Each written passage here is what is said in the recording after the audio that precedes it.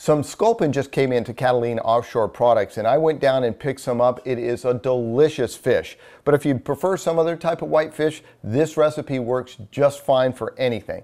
Let's get cooking with style.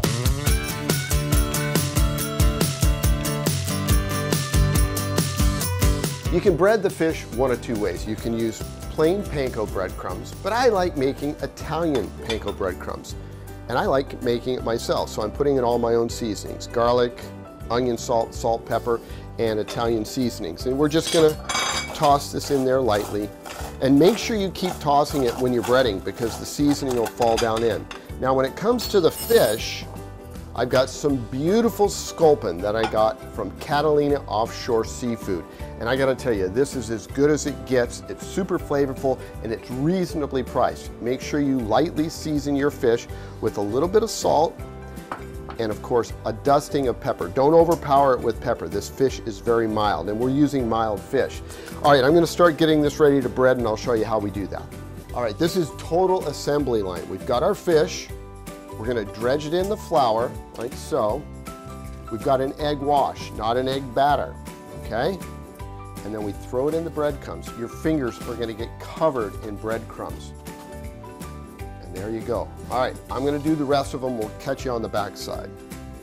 All right, last one breaded, in the fryer it goes, along with some of its friends. The trick here to this fish is do not overcook it. We're talking about maybe 3-4 minutes aside, max. These are ready to be turned, and I gotta tell you, you don't wanna overcook these fillets. Nice golden brown.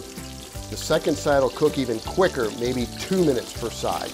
All right, fish is ready to come out, and these are looking really good. Let's go put them on the plate and serve it up.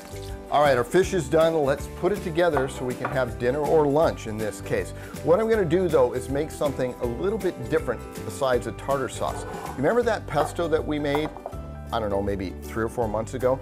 Well, we're gonna take one of those pieces of pesto that I told you to put in an ice tray, mix it with a little mayonnaise and a little bit of lemon juice, and we're gonna make a mock aioli. And this is really gonna set this off and make it totally different than anything else that you've normally had. It's that simple. A couple tablespoons of mayonnaise, the pesto, and there you go. All right, here's our plate. And I told you we're gonna do maybe lunch and or dinner. So we've got our lemon, a little parsley to make it look pretty, a nice little dollop of the mock aioli, and a couple pieces of fish like that. This Sculpin is so good if you treat it just right. But we're gonna do something a little bit more than just that. We're gonna make a beautiful little sandwich. Now in Point Loma, they've got some restaurants that make this, and this is very similar to that. I've got some nice warm French bread right out of the oven, sliced nice and thin, put that on top.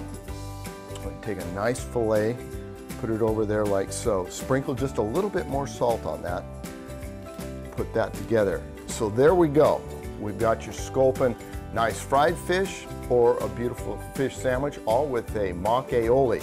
Now that is casual elegance. If you'd like this recipe and more, go to cbs8.com/recipes. That's Cooking with Style.